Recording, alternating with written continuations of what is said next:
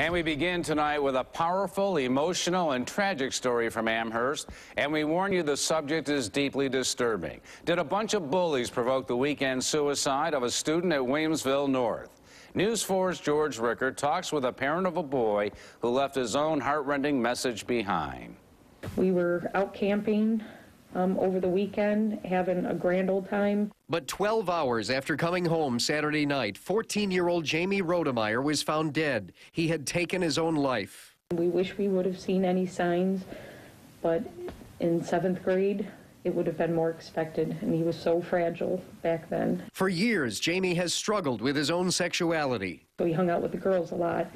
So then the teasing started happening, like, oh, you're such a girl, or you're gay, or whatever, and that bothered him for many, many years.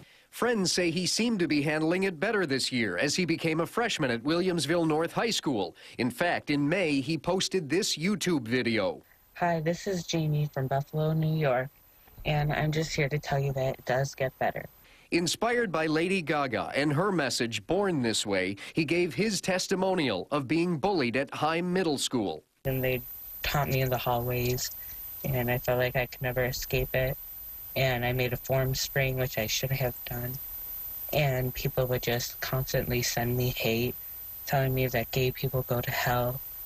And I just want to tell you that it does get better. One to the kids who are bullying, that they have to realize that words are very powerful, and what you think is just fun and games isn't to some people, and you're destroying a lot of lives.